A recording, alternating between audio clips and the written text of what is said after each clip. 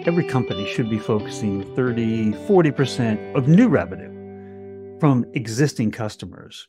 And so, to your point, if your long term roadmap and your product development strategy is not focused on expanding existing client relationships, right? And we're focusing on these shiny objects, these whales, and it's misdirecting our product development strategy.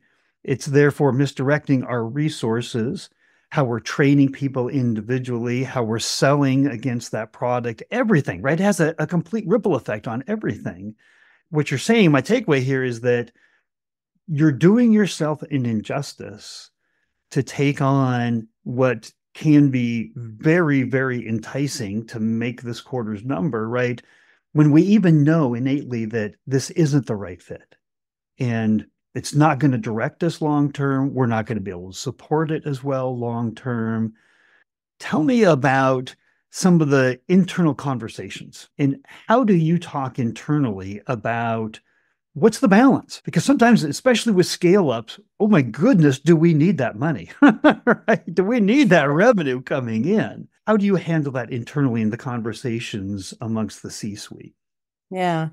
As I mentioned, data definitely provides a lot of support there. Starting with that, because you take all of opinions off the table and you're now using information that comes from your own data to make those decisions.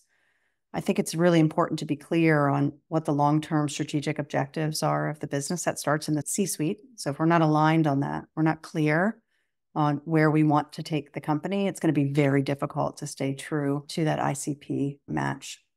I think there's also a conversation to be had, as we started to talk about earlier in the conversation. There's a discussion to be had about how you complement opportunistic deals. This isn't to say that you can only close deals in your ICP, because that's not the case at all.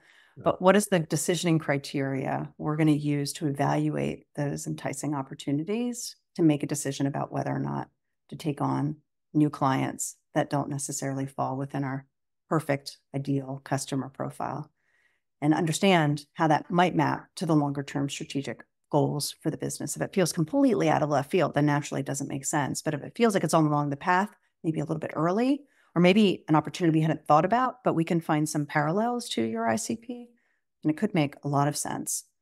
But it really is about being very clear on the future and also knowing where you've come from. And that's what the existing data will tell you.